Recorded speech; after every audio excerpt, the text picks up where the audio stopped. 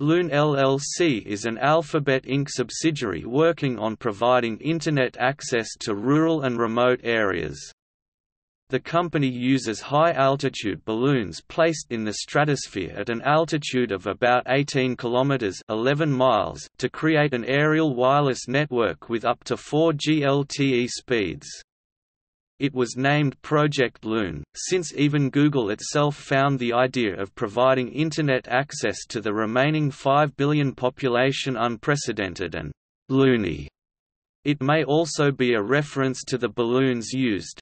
Loon began as a research and development project by X, formerly Google X, but was spun out into a separate company in July 2018. The balloons are maneuvered by adjusting their altitude in the stratosphere to float to a wind layer after identifying the wind layer with the desired speed and direction using wind data from the National Oceanic and Atmospheric Administration (NOAA).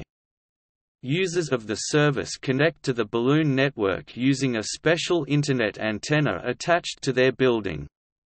The signal travels through the balloon network from balloon to balloon, then to a ground-based station connected to an Internet Service Provider (ISP), then onto the global Internet.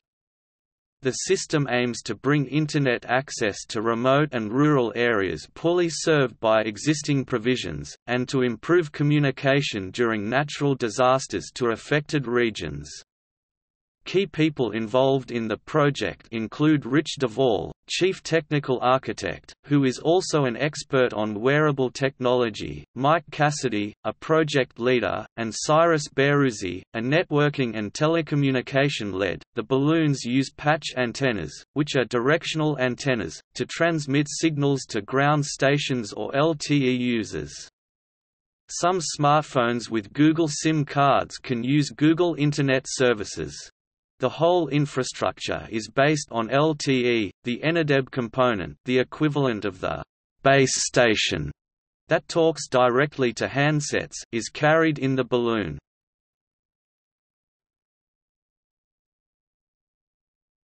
Topic: Timeline.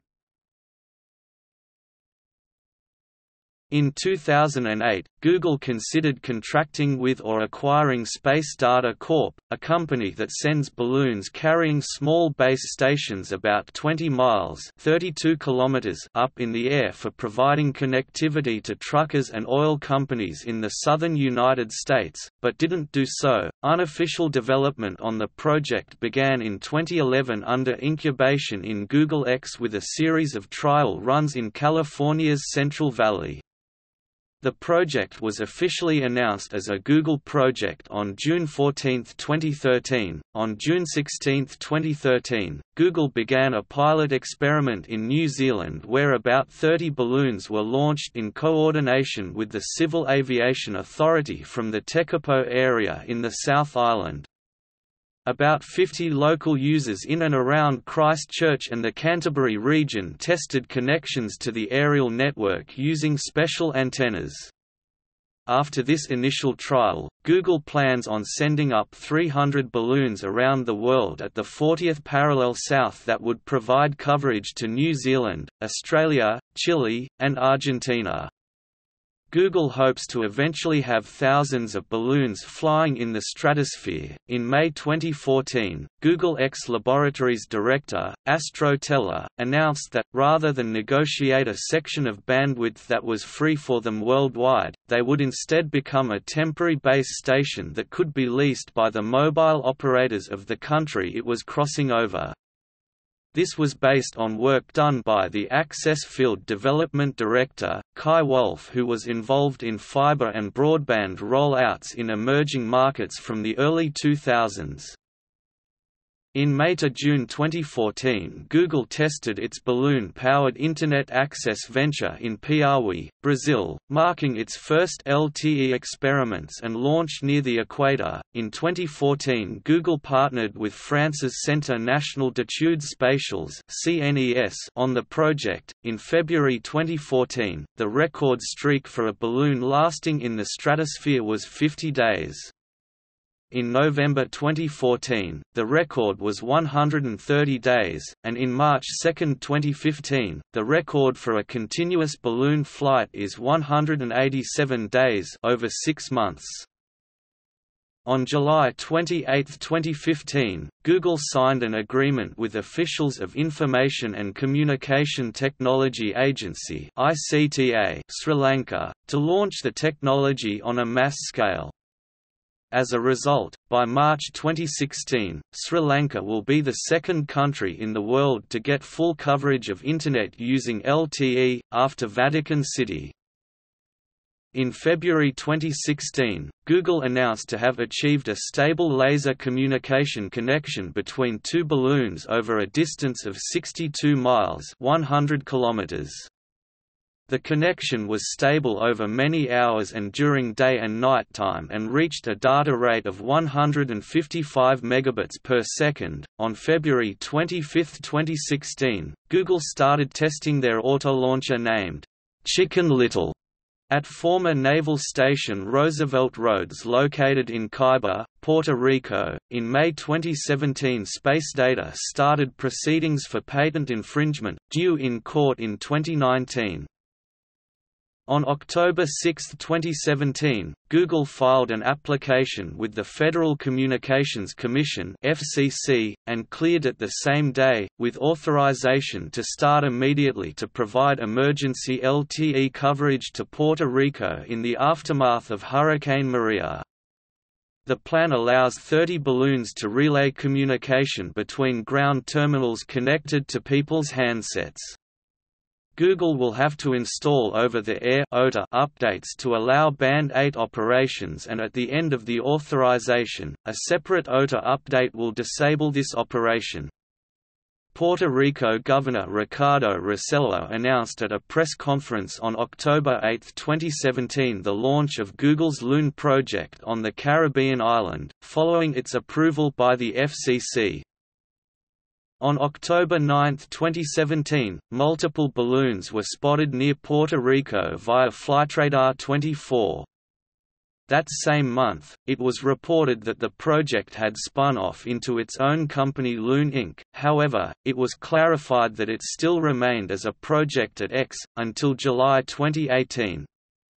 On November 9, 2017, it was reported that Google had launched several balloons from Nevada and positioned them over Puerto Rico as part of an effort to bring 100,000 people online. On July 11, 2018, X, Google's R&D facility, announced that Loon was graduating, becoming an Alphabet subsidiary in its own right rather than a project of X as part of its first commercial agreement with Telkom Kenya. Loon has pledged to bring Internet access to some of Kenya's most inaccessible regions. To be live in 2019.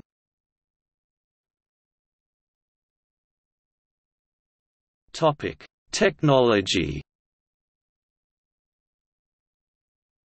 Loon is Alphabet's pursuit to deploy a high-altitude balloon network operating in the stratosphere, at altitudes between 18 km and 25 km.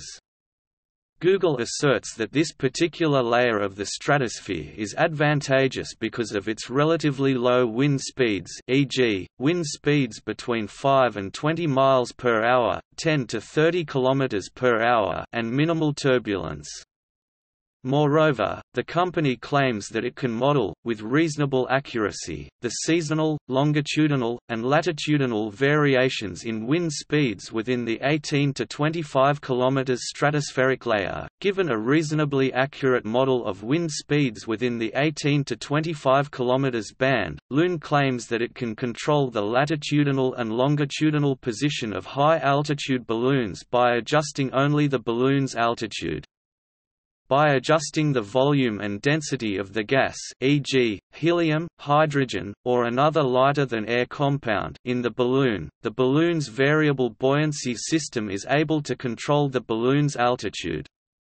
Google has additionally indicated that balloons may be constructed from various materials, e.g., metallized mylar or bopit, or a highly flexible latex or rubber material, e.g., chloroprene. Initially, the balloons communicated using unlicensed 2.4 and 5.8 GHz ISM bands, and Google claims that the setup allows it to deliver speeds comparable to 3G to users, but they then switched to LTE with cellular spectrum by cooperating with local telecommunication operators. It is unclear how technologies that rely on short communications times, low latency pings, such as VoIP, might need to be modified to work in an environment similar to mobile phones where the signal may have to relay through multiple balloons before reaching the wider Internet. Google also experimented with laser communication technology to interconnect balloons at high altitude and achieved a data rate of 155 megabits per second over a distance of 62 miles (100 kilometers), the first person to connect to the Google Balloon Internet after the initial test balloons were launched into the stratosphere was a farmer in the town of Leiston, New Zealand, who was one of 50 people in the area around Christchurch who agreed to be a pilot tester for Loon. The New Zealand farmer lived in a rural location that couldn't get broadband access to the Internet, and had used a satellite Internet service in 2009, but found that he sometimes had to pay over $1,000 per month for the service. The locals knew nothing about the secret project other than its ability to deliver Internet connectivity, but allowed project workers to attach a basketball-sized receiver resembling a giant bright red party balloon to an outside wall of their property in order to connect to the network. The technology designed in the project could allow countries to avoid using expensive fiber cable that would have to be installed underground to allow users to connect to the Internet. Alphabet feels this will greatly increase Internet usage in developing countries in regions such as Africa and Southeast Asia that can't afford to lay underground fiber cable.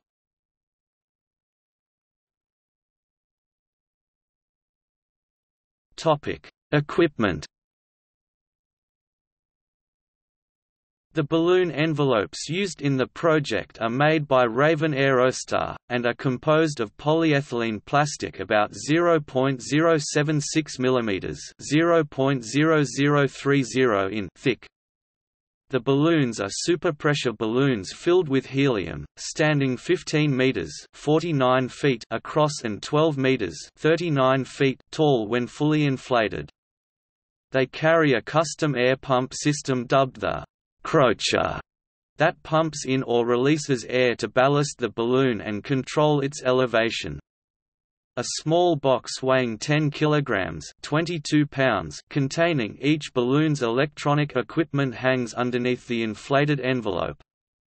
This box contains circuit boards that control the system, radio antennas and a ubiquity networks Rocket M2 to communicate with other balloons and with Internet antennas on the ground, and batteries to store solar power so the balloons can operate during the night. Each balloon's electronics are powered by an array of solar panels that sit between the envelope and the hardware. In full sun, the panels produce 100 watts of power, which is sufficient to keep the unit running while also charging a battery for use at night. A parachute attached to the top of the envelope allows for a controlled descent and landing when a balloon is ready to be taken out of service. In the case of an unexpected failure, the parachute deploys automatically. When taken out of service, the balloon is guided to an easily reached location, and the helium is vented into the atmosphere. The balloons typically have a maximum life of about 100 days, although Google claims that its tweaked design can enable them to stay aloft for closer to 200 days. The prototype ground stations use a Ubiquity Networks Rocket M5 radio and a custom patch antenna to connect to the balloons at a height of 20 kilometers (12 miles). Some reports have called Google's project the Google Balloon Internet. The balloons are equipped with automatic dependent surveillance, broadcast and so can be publicly tracked along with other balloons with the call sign HBAL. Topic incidents. On May 29, 2014, a Loon balloon crashed into power lines in Washington, United States. On June 20, 2014, New Zealand officials briefly scrambled emergency services personnel when a Loon balloon came down. In November 2014, a South African farmer found a crashed Loon balloon in the Karoo Desert between Stridenberg and Britstown. On April 23, 2015, a Loon balloon crashed in a field near Bragg City, Missouri. On September 12, 2015, a Loon balloon crashed in the front lawn of a residence on Rancho Hills, Chino Hills, California. On February 17, 2016, a Loon balloon crashed in the tea-growing region of Gampola, Sri Lanka while carrying out tests. On April 7, 2016, a Loon balloon landed on a farm in Dundee, KwaZulu-Natal, South Africa. On April 22, 2016, a Loon balloon crashed in a field in the Nimbaku department, Paraguay. On August 22, 2016, a Loon balloon landed on a ranch in Formosa, Argentina about 40 kilometers west of the capital of Formosa. On August 26, 2016, a Loon balloon landed northwest of Madison, South Dakota. On January 9, 2017, a Loon balloon crashed in Siich, near Changuinola, Bocas del Toro Province, Panama. On January 8, 2017 and January 10, 2017, two Loon balloons landed at 10 km E of Cerro Chato and 40 km NNW of Mariscala, Uruguay. On February 17, 2017, a Loon balloon crashed in Buriti dos Montes, Brazil. On March 14, 2017, a Loon balloon crashed in San Luis, Tolima, Colombia. On March 19, 2017, a Loon balloon crashed in Tacuarembó, Uruguay. On August 9, 2017, a Loon balloon crashed in a reedbed in Olmos, Lambayeque, Peru. On December 30, 2017, a Loon balloon crashed in North Ambiro, Igembe Central, Meru County, Kenya.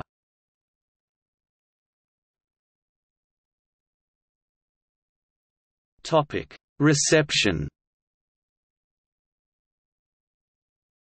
Loon has generally been well received, although Square Kilometre Array project developers and astronomers have raised concerns that the lower of the two ISM bands that Loon uses 2.4 GHz will interfere with the mid-band frequency range 0.5 GHz to 3 GHz used in the SCAR project. Alphabet has not yet specified the costs of this project.